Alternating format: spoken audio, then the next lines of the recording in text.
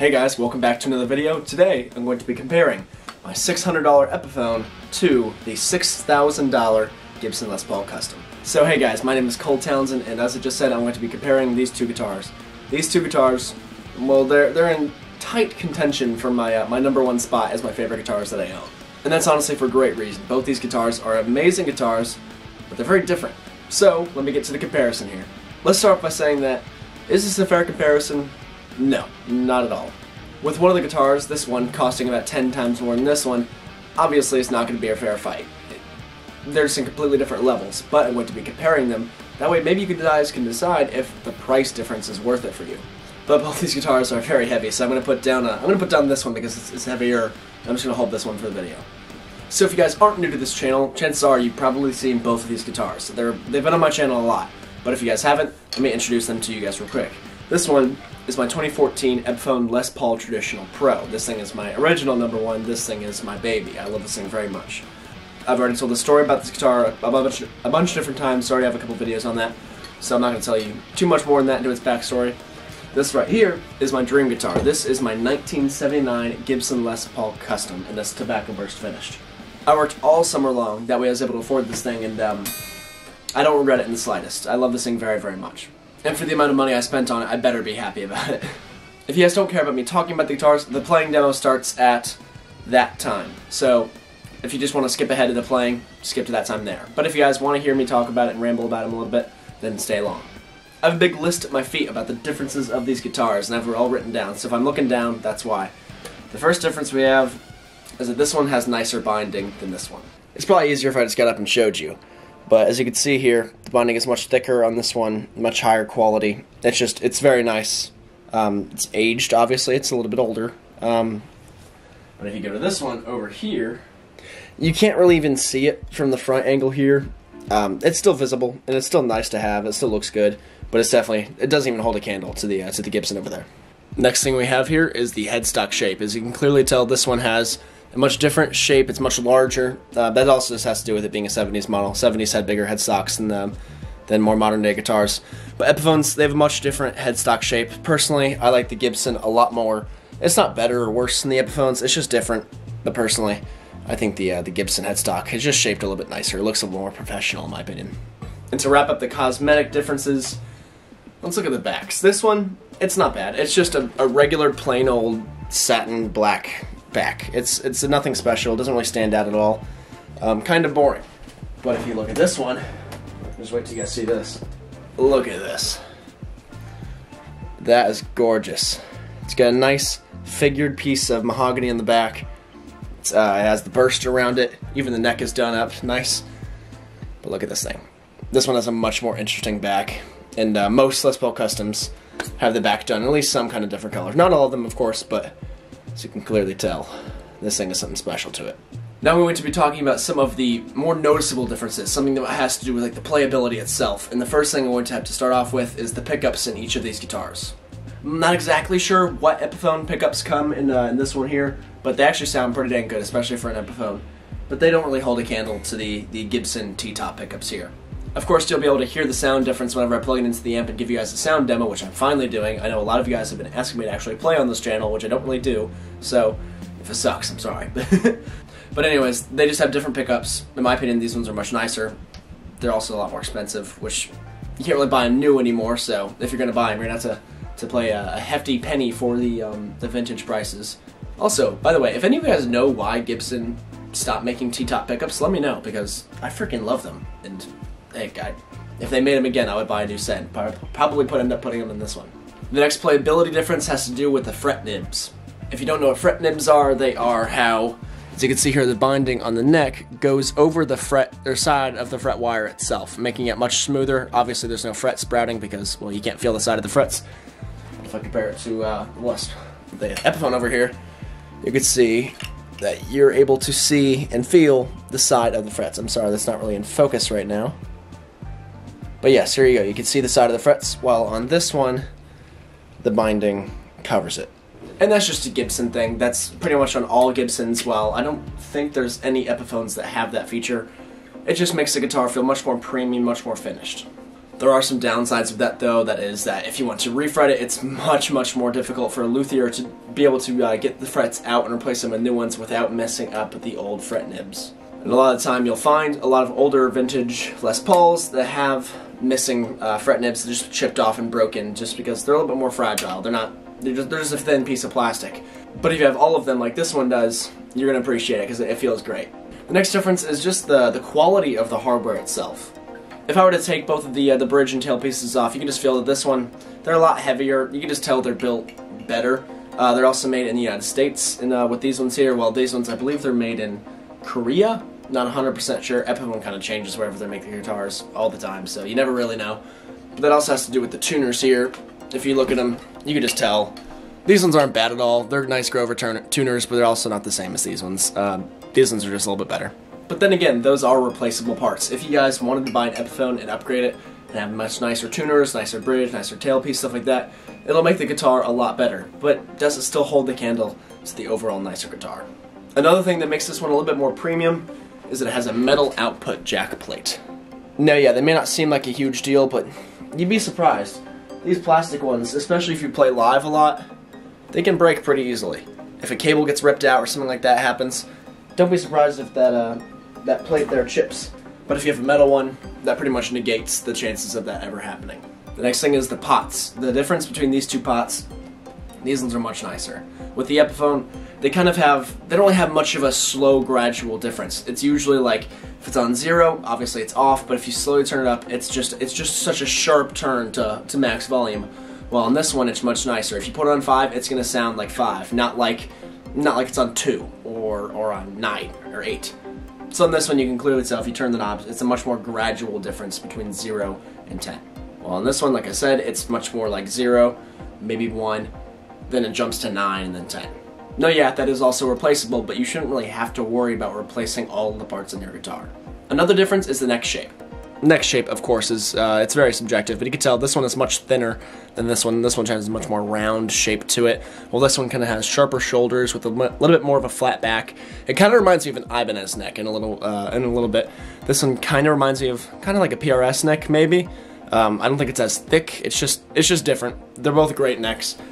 It's just personal preference, which one you like more. And now that we're talking about the necks here, let's talk about the volute on the back of this one. This is, the volute started in about the late 60s and stopped in the early 80s, unfortunately. This one is not one of those models, so it does not have the volute. I love the volute. I think it's really neat to feature. Protects the guitar neck. It also looks pretty cool. So, this one has a volute, this one does not. The last playability difference we have is the 70s flat frets. Every time I talk about this guitar, I usually bring up the flat frets it has. They're just flat and wide frets. That's just what Gibson used in the 70s. It feels a lot different than a more modern day guitar. You may like it, you may hate it. I personally like it. That doesn't mean I necessarily like it more than a more modern fret. It's just different, and it definitely takes a lot of getting used to. Now finally, something that this guitar has over this one is the fact that this one has push-pull pots. Do I really use them? No, but it's still a really neat feature to have in case I ever do want to use it. So just having the availability of kind of turning these humbuckers into single coils makes it a little bit more well-rounded in that sense. Again, do I ever use it? No, but it's nice to have. And of course, you can just look at them, you can tell that they're very different guitars, and that's because they're not really trying to be the same thing. This is a Les Paul Custom, this is a Les Paul Traditional. They're just different. And again, they're not trying to be the same guitar. That's why I haven't really talked about a lot of the other differences they have. But now that I'm here, I might as well discuss them. The first difference we have is I believe this Les Paul has 5-ply binding, not only on the front, but also on the back. While this one doesn't have any binding on the back at all. Something you'll notice is that most of the difference between a Les Paul Custom and a Les Paul Traditional, which is basically a standard, is that they're mostly cosmetic differences. This binding on the back doesn't do anything. I personally like it though. I feel like it makes the guitar look a little more professional. Another thing that the Les Paul Custom has is binding on the headstock itself. This one, however, does not. Another difference, now that we're talking about the headstock, is the Les Paul Custom inlay emblem thing here. That's called the Split Diamond Custom Inlay. And of course, a standard or traditional will just have the Les Paul model silk screen right there on the front of the headstock. Les Paul Customs also have gold hardware, while these ones have silver. Silver coloring and gold coloring, of course. They're not actual gold or silver. But yeah, you can see here, it's got the gold on the bridge and tail piece here. Same thing with this one over here with the silver. And then the tuners, gold, tuners, silver. Les Paul Customs will have block inlays. They'll also have an inlay on the first fret here. while however on this one, it'll have trapezoid inlays and no first fret inlay. That's also just another obvious cosmetic difference. It makes no difference in playability, it just looks different. Something I already mentioned, but that is that the back is bursted, this one is not. Also, the neck is bursted, as well as the sides also have a little burst there. As you can see, the sides of the headstock have a burst.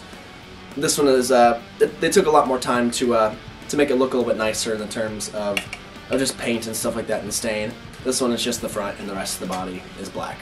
The final difference we have is that the Les Paul Custom will have an ebony neck, while this one will have a Richlite. If you don't know what Richlite is, it's basically a fake wood. I don't know what it is made out of, but I mean, it feels wood. It feels like wood. I mean, it's not. A lot of people have a problem with it. I personally don't. I think it's fine. I have no issues with it. It feels real enough to me. But there's nothing better than some vintage mahogany. Sorry, not mahogany. Some vintage ebony here. I've been talking for a while, guys. Give me a break. You can just tell that the wood grain in this ebony here it's very close together. It feels very, very smooth. This fretboard here also feels very smooth, saying as it doesn't really have any real wood grain. That's because it's not wood, but it also feels very smooth. It feels very nice. It's not real wood, so that kind of diminishes the value of it, of course.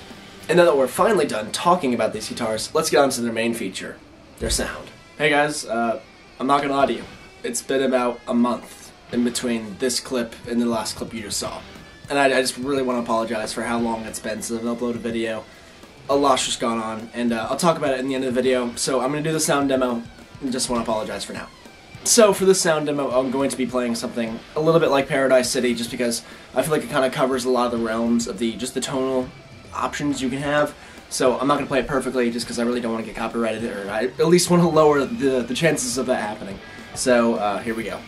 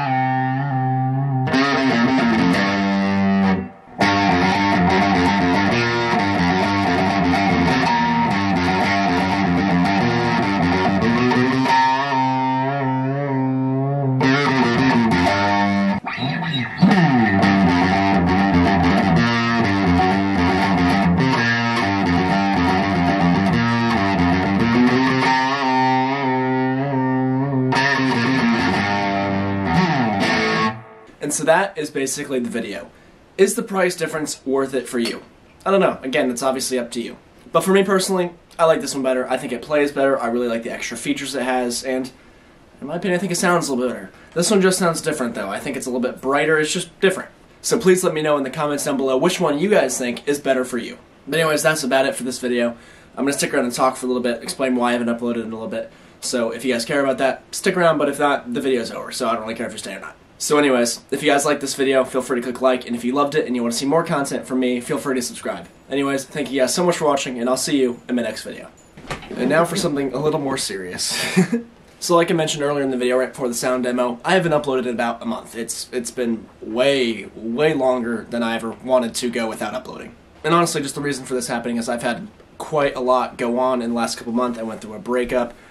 Wrestling season started for the school, so that's really stressful. School got really stressful. I had to take my SAT, so I had to study a lot for that. Basically, just a whole bunch of excuses of why I haven't really been uploading. YouTube just kind of, in my priorities in life, just kind of fell down a little bit. So, obviously, it's still a huge priority in my life. I love doing YouTube. So, I'm going to keep doing it continuously. But, I'm just going to be honest, guys. The videos are probably going to slow down a little bit. I'm still going to aim to make a video a week, but if I miss it, chances are I had a wrestling tournament or something of that sort. So, something like that. On the good note of a breakup, I gained about 7 pounds in muscle, which is pretty awesome. So, but anyways, thank you guys. That's just about it. I'm going to continue doing this. Thank you guys so much for the support, and the channel still did well over the month of me not uploading. I still continue to gain a couple subscribers, some more views and stuff like that, so it hasn't really affected me too negatively, which is great, but I'm never going to do this again. I'm going to do my best to make sure I stay consistent with my uploads and stay loyal to you guys. So thank you guys so much for watching. That's just about it. Thank you guys.